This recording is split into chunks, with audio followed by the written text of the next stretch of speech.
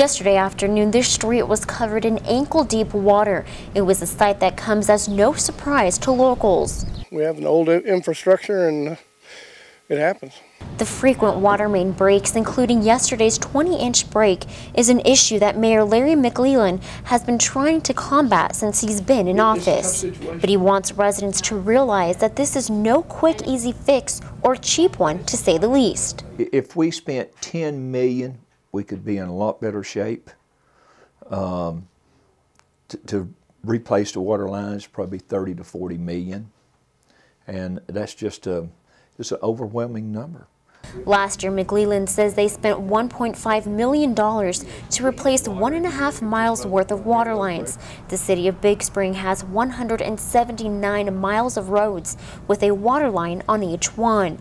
But McLeland says he's doing his best to work with what he has available to him. With the city working on next year's budget, McLeland says he's planning on giving a proposal to spend $1.5 million a year to replace older water lines.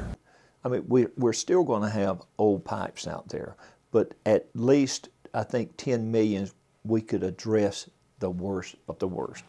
Some residents are frustrated and tired of dealing with water main breaks and have solutions of their own. It's a lot of water being wasted, and I truly believe that we get this going where the city can get some kind of grants and repair the main lines.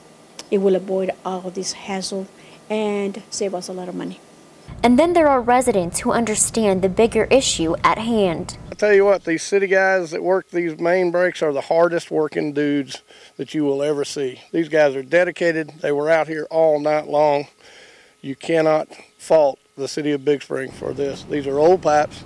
They're going to break.